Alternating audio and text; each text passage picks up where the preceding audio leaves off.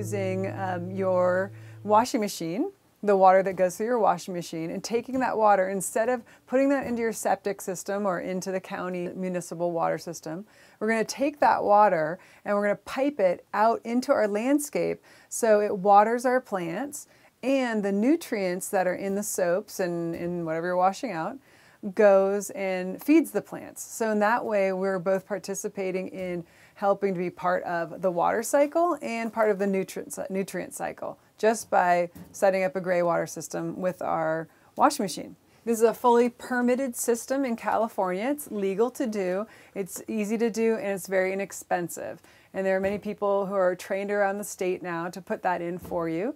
Or you can take a class with the Greywater Action or other folks. Come up to OAC and we'll teach you how to put it in. Let's go outside and look at the rest of it.